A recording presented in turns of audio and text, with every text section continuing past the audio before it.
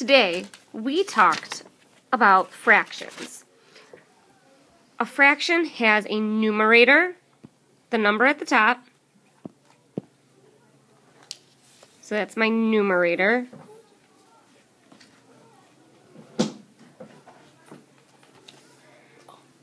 And then a denominator, that's the bottom.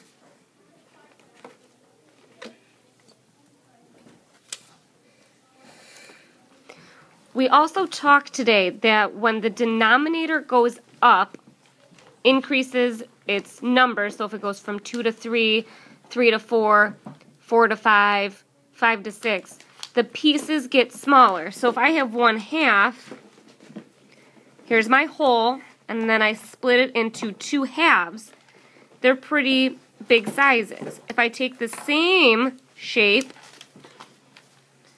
and split it into fourths, the pieces are smaller. What about eighths?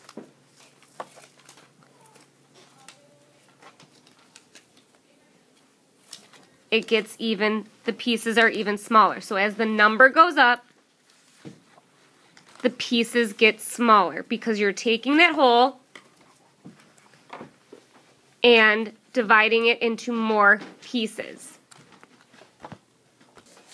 Model and solving fair share number stories. This is Homelink 3-1. Use a drawing to model each number story, then solve. The question says you are sharing 2 loaves of bread with 5 friends. You want each person to get a fair share. How much bread will each person get? Now, you could draw a loaf of bread, 2 of them, or you can just draw a circle. Circles are sort of easier to draw. So, here's 1 loaf of bread, and here's 2 loaves of bread. Now, there are some important things we need to know. One being the 2 loaves of bread, and then it says 5 friends. But I'm not splitting these 2 loaves of bread into 5 parts. I need to do something. It says you. So if I have you, that's 1 person, plus your 5 friends, how many do I have? 6. So I need to split my loaves of bread into 6 pieces. So, thirds, and then sixths. Thirds, and then 6.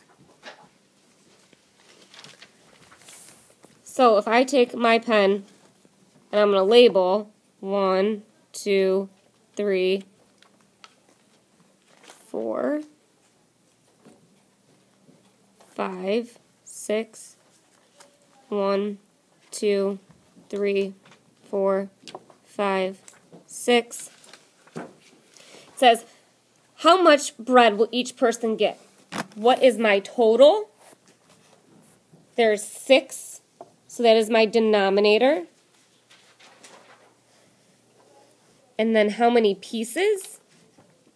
Well, if I'm number 1, I'm going to get 1 piece from that loaf and 1 piece from the other loaf. So I'm going to get 2 sixths, or if I look at it, I'm going to get 1/3.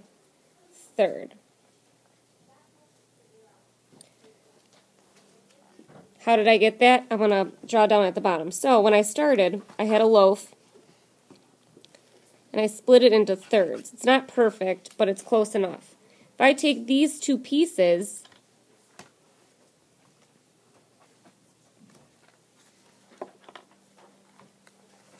it'll be the same. If this was a perfect world, those 2 pieces would be the same as that other piece down there. So you get 2 sixths or 1/3 loaf. Let's set up number 2 together. Betsy and 3 of her friends. So first things first, how many people? You have Betsy and then 3 friends. So Betsy, friend 1, friend 2, friend 3. So that equals how many total? 4. So there are 4 friends. That is my denominator. It says there are 6 circular slices of watermelon.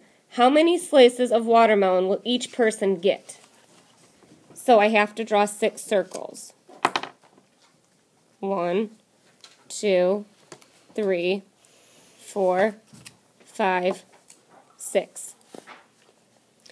And I split it into fourths because I was told there are 4 people total. So I split my whole into fourths. 4, 4, 4, 4, 4. How many slices of watermelon will each person get? So Miss DeBoer is going to take the blue and she's going to shade in the blue on each one. So 1, 2, 3, 4, 5, 6. So if I'm one of Betsy's friends, I'm going to get 6 slices out of how many in one whole? There are 4. So 6 fourths, that is my mixed fraction, or improper fraction, I'm sorry. Improper fraction was when we have a numerator that's larger than the denominator. An improper fraction, I want to turn that into a mixed number. How many times does 4 go into 6? 1. 6 minus 4 is 2, with 4 left over. I could also draw this picture. If I have a watermelon and another, I split it into fourths, I know that I'm going to eat 6 slices. 1, 2, 3, 4, 5, 6. 1 whole shaded with 2 out of 4 on the second one. So I have my improper fraction of 6 fourths, or my mixed number of 1 and 2 fourths. And you can even reduce that 2 fourths down to 1 and 1/2. Because if I look at my 1/2, Miss DeBoer's changing her color to purple. Here's a half. Are they the same value? Yes. So try 3 on your own. I went a little further than I said I would, but this one was a little tricky.